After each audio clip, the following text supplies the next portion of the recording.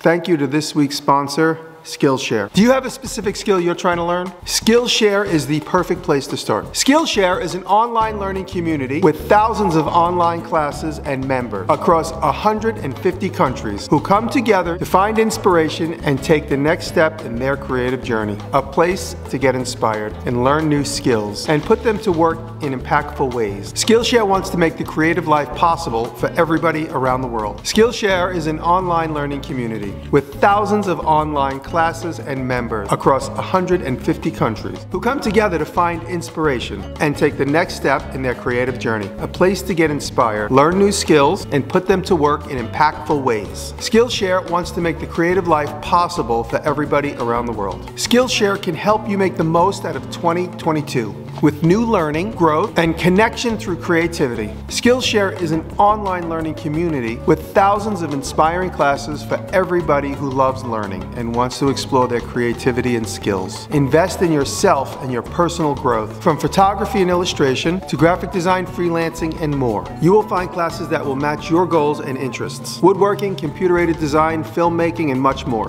One of my favorite teachers on Skillshare is Aaron Draplin. He has such a practical, simple approach to creativity. I can really identify with a lot of the stuff that he says, and I always learn something new. The first 1,000 people to use this link will get a free 1-month trial to Skillshare. Please support my sponsors. They help me stay here in the shop. Thank you, Skillshare. Okay, welcome back. I'm doing a voiceover because I had a few revelations while I was working on this project. I initially took this picture, made it high contrast, and then tried to do a live trace in Illustrator, and it came out horrible. And I was sitting around talking with Taylor, and she says, why don't you just hand draw it using Procreate with the pen? And that's what I did. It worked out really perfect. Here you see the reanimation in Procreate, and everything you draw can be turned into an animation. So this is me drawing. I ignored the font because I had already experimented with the font in the Illustrator program initially. Now here I bring that image into Illustrator. Now I'm into Illustrator. It's a JPEG, a low quality JPEG, which is okay. You see the jagged lines. What I'm going to do is I'm going to do a live image trace over this. So it will blend all those staggered lines and all those step lines. I don't care. And I want it to look a little hand-drawn comic book, so I'm not overly uptight about it. I had already live traced from this failure of an image the fonts, and I'm bringing the fonts in, tweaking them, bringing points in and stuff. When you do a live image trace, it tends to sharpen things unnecessarily, so you can go in and tweak them with the point selection tool. So I was able to bring in the fonts. I want to make sure every little piece is going to be held together in the black line art, because ultimately when I laser cut it, we want to make sure that all these little pieces stay together. And these little pieces, I can cut them out later, or I could just leave them. It's not critical. If they become a nuisance somewhere down the road, obviously, you want to get rid of them. So now here, this is just the JPEG. I'm bringing in these vectors, laying them directly on top of this image in the Illustrator file. And what I like to do a lot, I've talked about it in other Illustrator tutorials, is I'd like to do screen grabs. So now once I'm happy with everything, right now, instead of blending it in the program, I just do another screen grab. I'm making sure all the little pieces are not going to float away once I cut it. So right here, screen grab, I do Option Control 4, grab it, marquee it, boom, grab it, drop it right on Illustrator, opens up in its own folder, old file, and live image trace, make and expand, boom. Now all my artwork that was laying on top of each other is one connected vector. And you ungroup it and just grab the black line art, which is what I want one piece of, and I drag it off. I realize I left the nostril up there is the one thing I forgot to connect. I connect it now.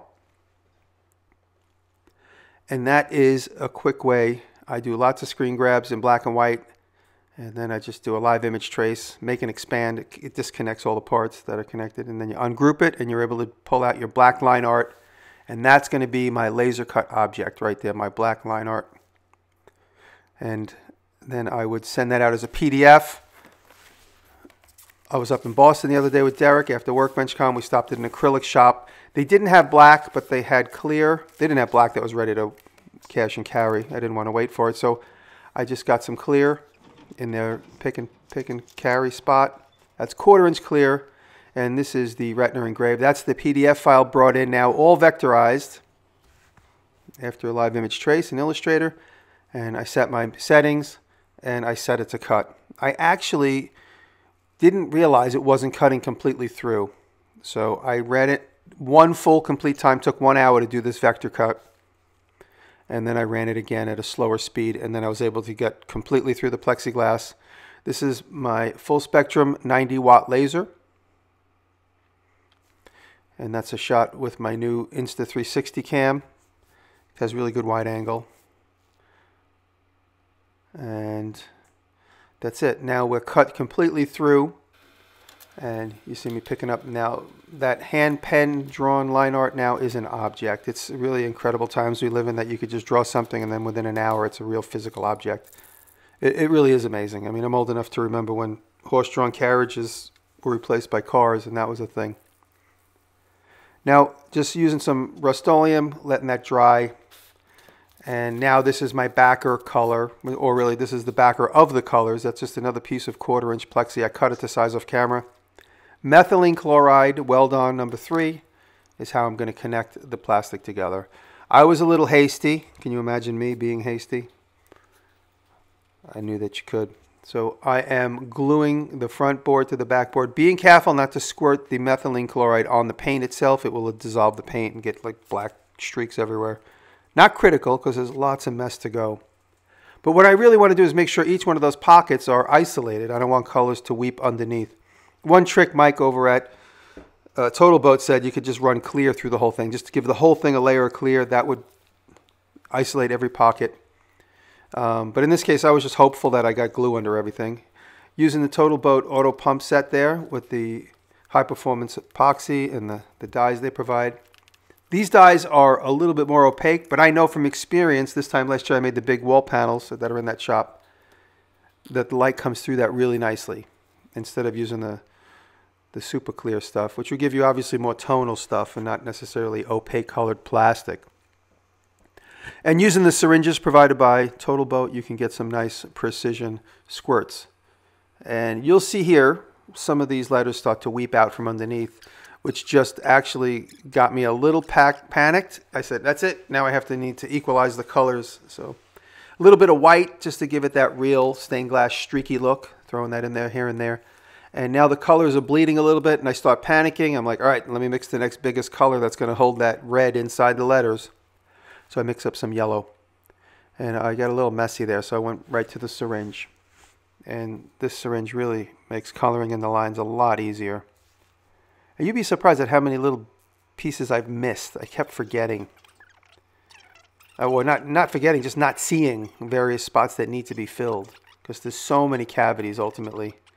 But you can see the red bleeding there a little bit. It ultimately wasn't a problem. If I'd have left it and not tried to equalize the pressure on each side of the cavity, I would have had a problem. So now, if you notice that original drawing I did, provided by Netflix, it was the movie poster they did for this TV show. By the way, I have a TV show on Netflix. It's called Making Fun. Airs as of yesterday, Friday, March 4th. It's on now forever. So go check it out. I put some pearlescent in that in-between yellow color to kind of make that sun ray look. I was able to make those sun rays straight with the Procreate program with the pen. You can drag and let the pen snap, and it snaps straight. If you know anybody with an iPad, if you don't already have one, play with the iPad with a pen, and then you'll probably buy one by the time you're done. Just using heat to bring out the bubbles and everything. You got to be careful with the acrylic and also the paint. You don't want to melt it, so you got to go quick with the heat. I got the white pearlescent inside of that. Seeing how I mix the tubes.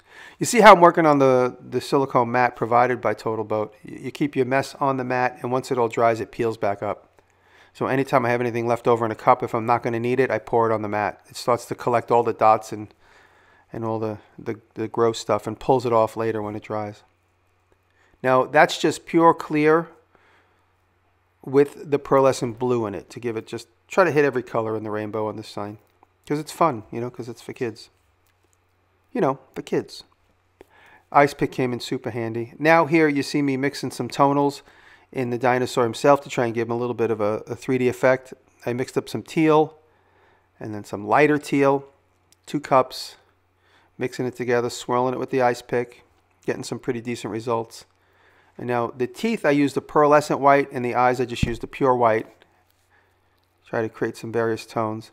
And I left a lot of the cups laying around the table with various colors, and you see me referencing the original image. So I'm just throwing colors together to get some half tones. You got plenty of open working time with this epoxy. Probably at least 30 to 40 minutes, especially when it's in such thin amounts, small amounts. It takes much longer to cure. Like this was finally cured the next morning.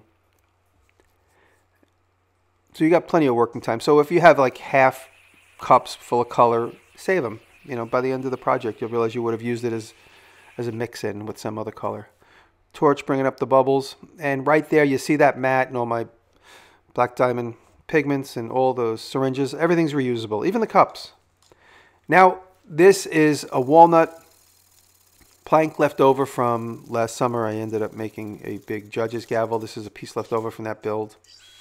And I'm able to get 3 by 1 inch pieces out of it. I got 4 3 by 1 inch pieces out of it, which create the frame. And just quickie, I didn't want to pull out the joiner, so right there you see me mill up all from that one chunk of wood. And I'm cutting all my bevels.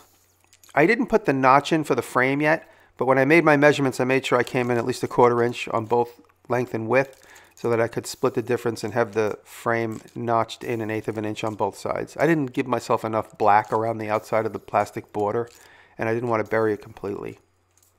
So I do a very shallow notch here. You see that? Usually I put the notches in before I put the cuts on the corners. This time I was just mixing it up for no apparent reason. And now I am putting the splines in. You see I already cut one. I just wanted to make sure it was deep enough. And it's important when you do the splines that you remember. Tight bond for the win. Dark Type Bond 2. Jackman turned me on to Type Bond 3 during the shooting of the show, and I really enjoyed using it, and I like the fact that it dries dark. And then I saw this the other day, Type Bond 2, at the lumberyard, and I grabbed it. That's it. Using my Starrett square, getting all the brands in. All my support. And my Cezanne saw, little saw, and Total Boat Gleam, making everything nice and choochy. I actually flooded it and then wiped it. So right here it's all still wet, but I'm still moving forward because I can't stop myself. Just throwing some screws in there. Of course the branding. And there we go. Make sure you watch Making Fun on Netflix. Shout out to Jackman, Derek, Pat, Graz, and Mike O'Dare, the producer of the show. He had the vision. So Mike, thank you. And thank you to all my sponsors. Total Boat, Full Spectrum, Type Bond, Starrett, and of course Skillshare. Go check out Skillshare. Thank you everybody. I love you.